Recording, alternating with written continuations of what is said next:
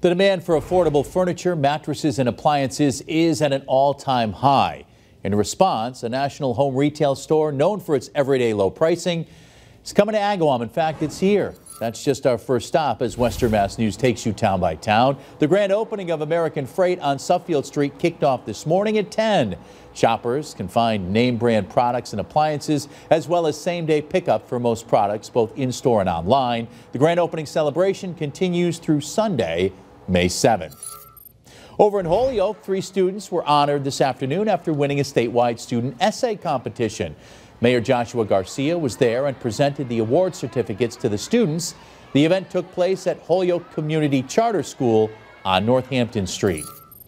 And finally, Town by Town takes us to Springfield, where the Gandara Center officially launched their campaign bringing attention to the stigma associated with mental health and substance use recovery in the Hispanic and African American communities.